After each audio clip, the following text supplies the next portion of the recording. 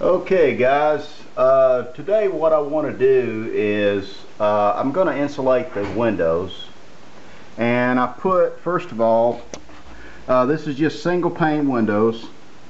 It's got some actually got a window film on the glass itself, but I'm not going to really talk about that too much, but it does have a window film on it. And what I've done is I've put some little pieces of wood on. I've just tacked it in with some nails and caulked the corners so that it'll make an airtight seal. And I'm going to add some window film to it. So the really cool thing about it, let me show you this. The really cool thing about it is I'm on coloradoenergy.org. That's where I'm at right now. And if you're looking under their R values, then you can see that they're giving you the R values of everything on here. You've got your single window pane glass, you got it with a storm, and then they're listing the double insulated glass from 3/16 all the way up to 3/4, your low E, and then now you're going to suspended film. This is 2 films, then they're going to triple pane windows. So I don't know if I can get all this on there or not, but this is, I'm just going to point this out. This is single pane glass.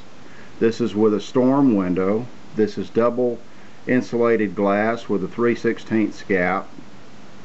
This is a 1/4 inch gap, 1/2 inch gap, 2 3/8 inch, 3/4 inch gap. And now we're getting in, this is low E, and this is a suspended film, okay, and then this is 2 suspended films. This is film with low E.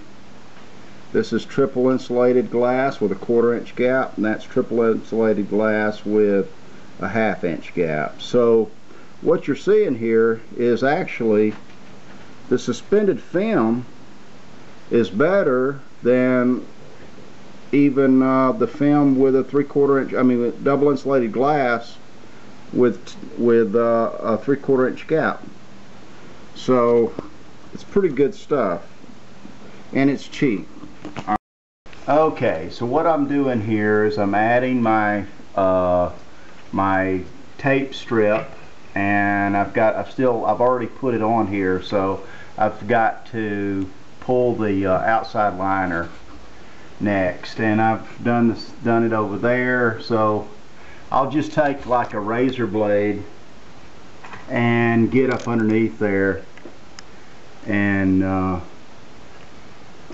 then that way I can pull the film or the paper off the top of it, maybe. Alright, so there's one of them. Alright, so you're just going to do that all the way around. Okay, here's what I'm using. This is a pack of 3 sheets, 62 by 42, and they just come in little packages like this, and it comes with the tape and everything you need. So I'm going to go ahead and let my friend hold that for me, and I'm just going to get this started. I'm wider than I am, I'm taller than I am wide, so I'm going to get it started up in the top corner. Okay, and I'm just going to go ahead and adhere that top edge all the way across, and I'm going to go ahead and do this edge, and then that way I don't have to do a lot of cutting and everything on one side. I just have to do it on the other side. So I just don't want to have a lot of creases and stuff like that in my work, and You can get it out, but it sure makes it a lot easier if you don't have all that going on.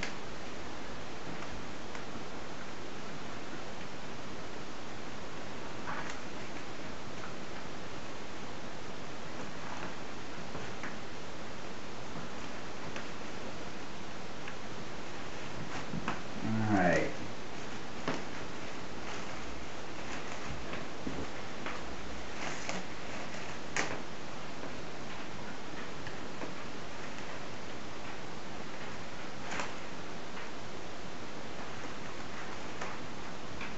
This is a shrink wrap material, so if you do get a crease in it, you can generally, as long as it's not a real bad one, you can get it out. But you just got to be careful with the heat gun or the hair dryer. Don't use a heat gun; you'll wound up melting it. So I've got a couple of small creases right there. We'll just see how this works, and we'll know if it doesn't work out well. We'll know to do a little better. All right, I'm gonna go ahead and get the. Okay, so I've got the film attached pretty good, and now I'm just going to try to get out the wrinkles. So it's going to get a little bit noisy. I'm going to start right here where we had a little problem area and see how it does.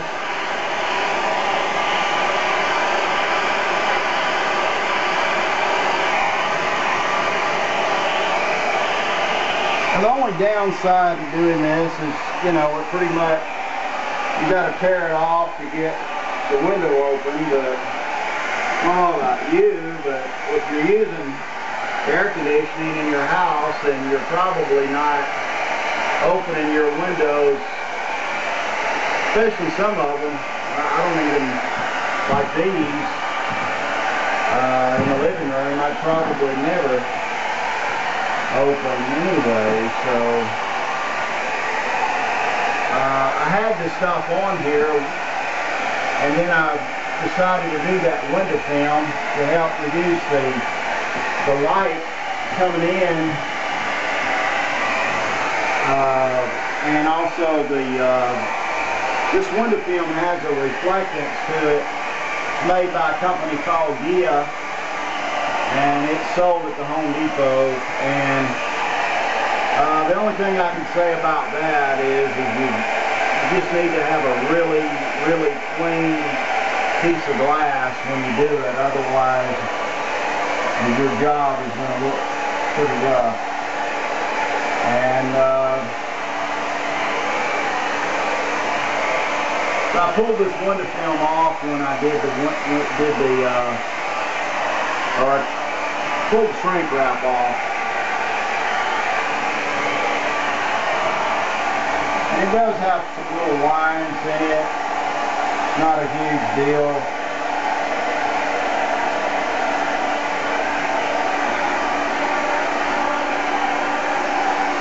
And I'll talk about that the Gia window film a little bit more in a minute once I get the box.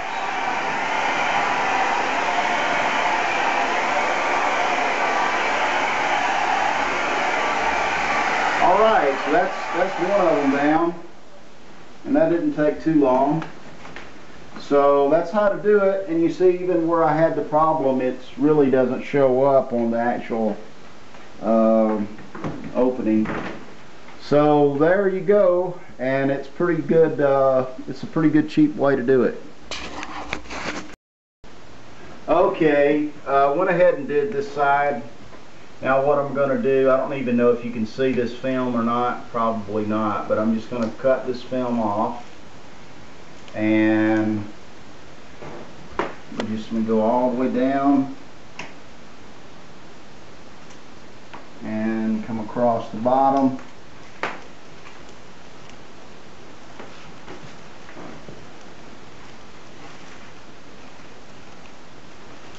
And what I like to do is when I get done getting it all trimmed up, I caulk it, because sometimes the tape, especially if you've got a pretty good sized window, it lets go, and it's a good idea to caulk it up, because that way after the caulk dries, it's going to hold it nice and tight.